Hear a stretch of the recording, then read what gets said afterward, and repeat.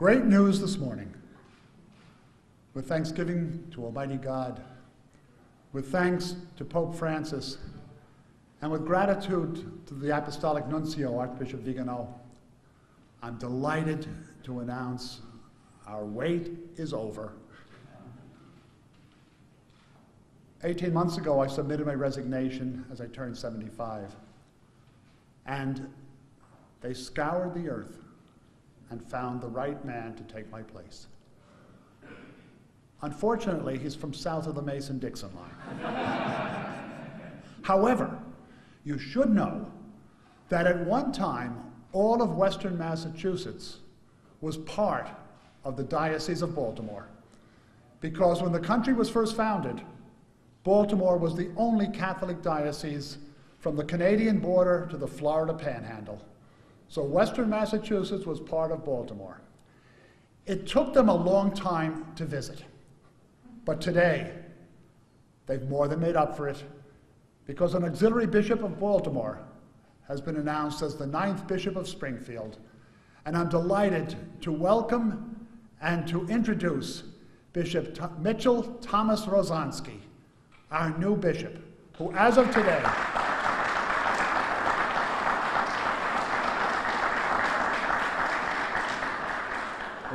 today is Bishop of Springfield.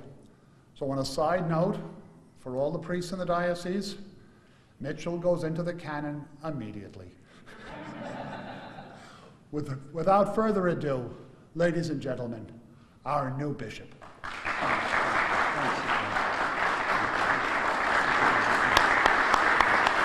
Thank you so much. Thank you. Thank you. Thank you.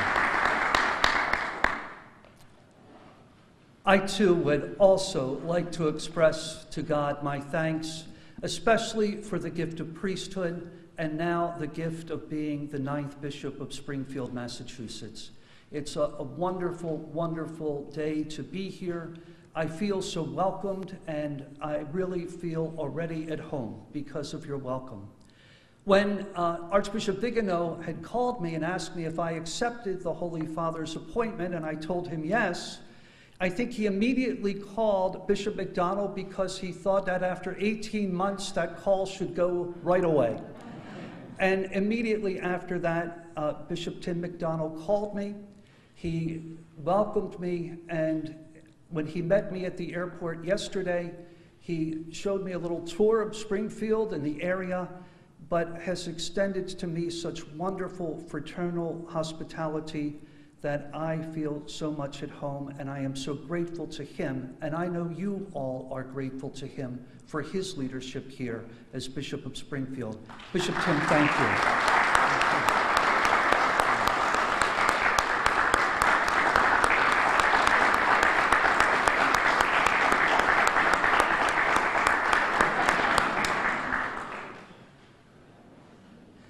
Last week, while I was at the Spring Bishop meeting in New Orleans, I was told that the nunciature had called, and one of my pastoral associates in my office said to me, "I think you need to call back as soon as possible."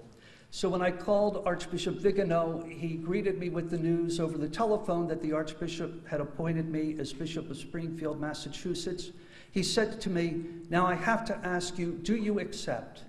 And I said, "Archbishop Vigano, any assignment that the church has given to me as parish priest and as auxiliary bishop, I have accepted, because in faith we believe it's the will of God and that God will always be with us in whatever task that we're given." So it is with that gratitude to God for this wonderful vocation of priesthood that I come as the 9th Bishop of Springfield, Massachusetts. I'm grateful for your welcome here, for your presence here today. I look forward to working with you over these coming months and years, and I ask that God continue to unite us, to bring us together as church, and especially to be a people, as Pope Francis tells us so often in his talks, to be a people who truly live the joy of the gospel and the love of God, and draw others to do the same and bring them closer to God through our lives. Thank you so much for your welcome. Thank you.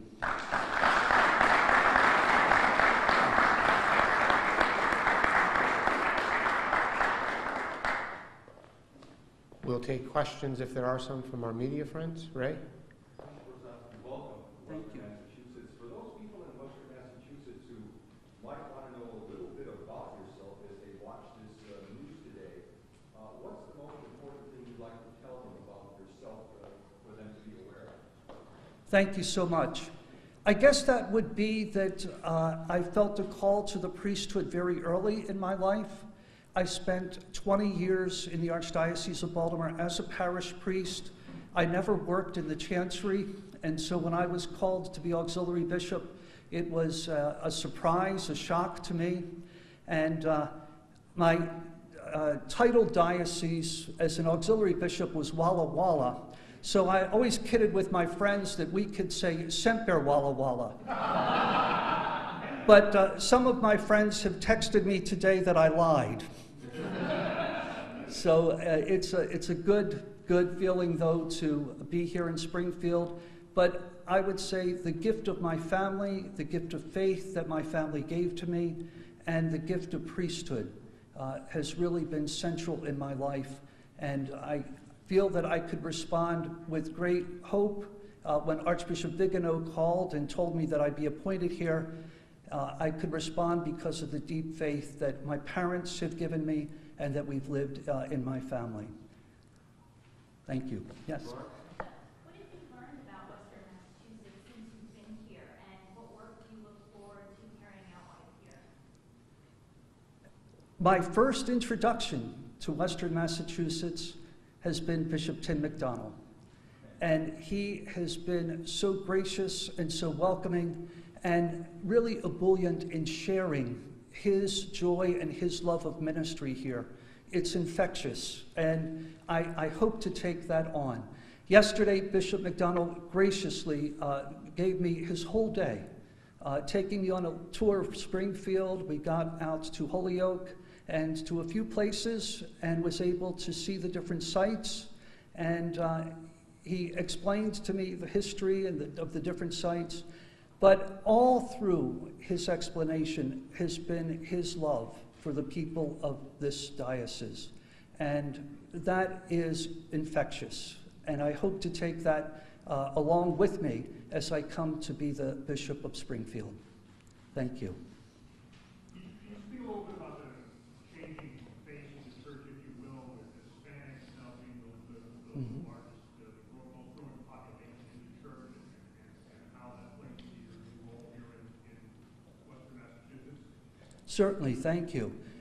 Well, for 2,000 years, the church has been able to adopt to different times and to different cultures. And in the late 1800s and early 1900s, we adopted to the waves of immigrants that came from Western and Eastern Europe and other parts of the world.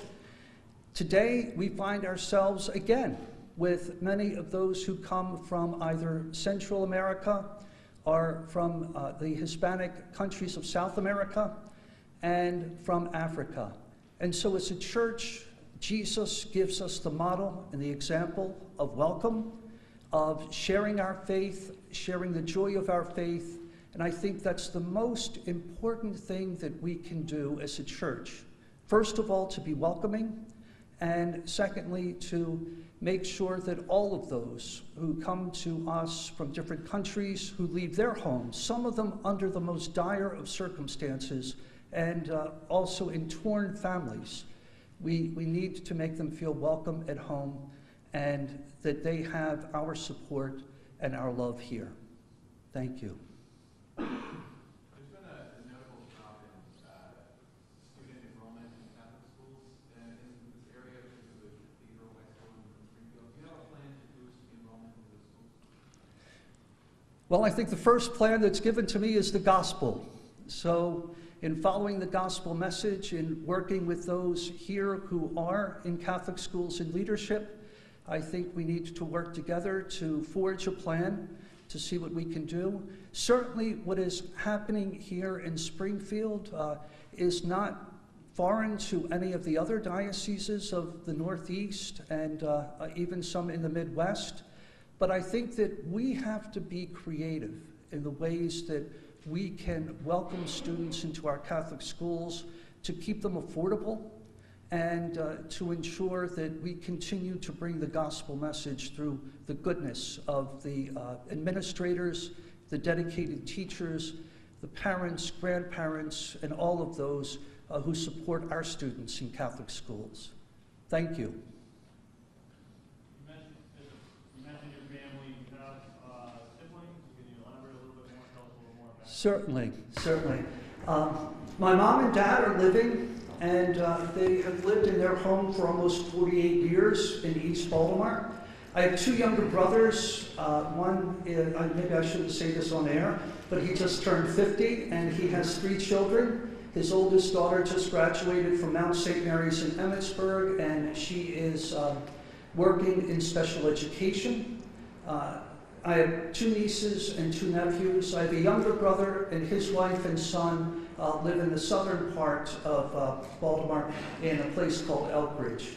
So they have been very, very supportive of me in my priestly ministry. I've been very close to them throughout our lives. And even though this distance separates us now, I know that that closeness and love will still be there, and I count on their support and their prayers as I begin here as bishop. Thank you. Thanks to all of you for taking the time to be here today, for your wonderful and warm welcome. It will take time for me to get to know names and to get to know the different places of the diocese. I will rely both on the maps that Bishop McDonald has given to me and the goodness of the GPS, I hope. And so I look forward to these weeks and months ahead, to the installation date of August the 12th, and to being here permanently after that date as the Bishop of Springfield. Thank you, and God bless you. Thank you.